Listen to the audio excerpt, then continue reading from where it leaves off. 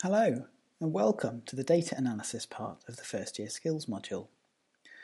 Now, I've no doubt that many of you are sitting here thinking, what is the point of data analysis? Why is a data analysis module core to my degree? Well, by taking a science degree, you're really beginning to learn to be a scientist. And this module is really at the core of what it is to be a scientist. Because science is not really about blowing things up or Higgs bosons or discovering new species of parrot. What unites scientists is a way of asking questions. Science is a toolkit for asking and answering questions, for evaluating evidence, and effectively for generating knowledge. And that's why employers like science degrees, because they give you what we like to call critical thinking skills.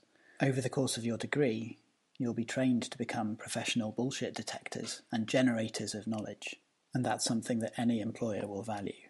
So how do we generate knowledge?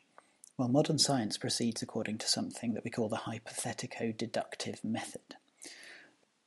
But this has its roots all the way back in ancient Greece with a philosopher called Aristotle, and he proposed that there were two kinds of logical reasoning. There's deduction and induction. Deduction is a process where you start with a general principle or law that's already known, that relates one thing to another, such as all grus live in the dark. Then you make a particular observation about one of those things. Brian is a gru. And from those two premises, it then follows with complete certainty that Brian lives in the dark. So you've generated a new piece of knowledge that wasn't in the original premises. The problem with this kind of reasoning is that it doesn't really help us understand the world. We want to work out new general rules, not particulars. One feature of deduction is that it isn't able to generate new general principles of knowledge, only new particulars. So the second way that Aristotle proposed for generating knowledge, the second method of logical reasoning, is called inductive reasoning, and this is where we draw general conclusions based upon a bunch of particulars. So if you see a white swan, and then you see another white swan and another white swan, and you remember that the last 100 swans that you saw were white, and then you remember that in fact you've never seen a non-white swan, Aristotle reasoned that it was logically valid to draw the conclusion that all swans are white. Now, theoretically, this should be a wonderful tool for building our understanding of the world. But the fundamental problem with induction, the thing you have to remember about induction, is that it's rubbish. And a good example of why it's rubbish is precisely this swan example. Before white people discovered how to get to Australia, we had previously thought that all swans were white. And in fact it was used as a textbook example of something that was self-evidently true. As soon as we got to Australia and found black swans, suddenly we had to rewrite all of our philosophy books. One black swan was able to destroy the supposedly general truth that all swans are white. So where does that leave us with respect to creating knowledge?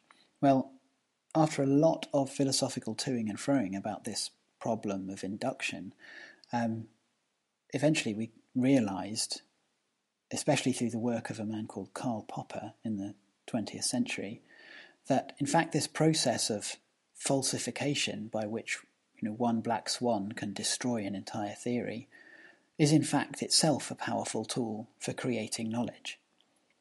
If you have a hypothesis that all swans are white, then seeing 1,000,000 white swans won't get you any further towards proving that all swans are white, but one single black swan can completely destroy that hypothesis. So the hypothetico-deductive method begins by making a hypothesis, all swans are white, and then from this hypothesis we derive a prediction that anything that is a swan is also white.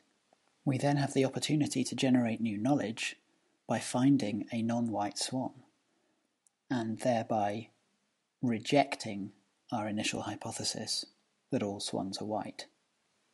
So effectively we try as hard as we can to disprove our initial hypothesis. And it's the hypotheses that survive repeated testing without being falsified that we gradually come to accept as more likely to be true.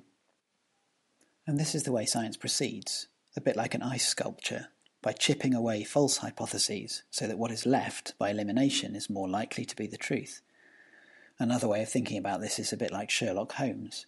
Eliminate the impossible, and what is left must be the truth, or at least must contain the truth. Okay, that's all very well and good, but that doesn't answer our question of why do we do data analysis in the first place?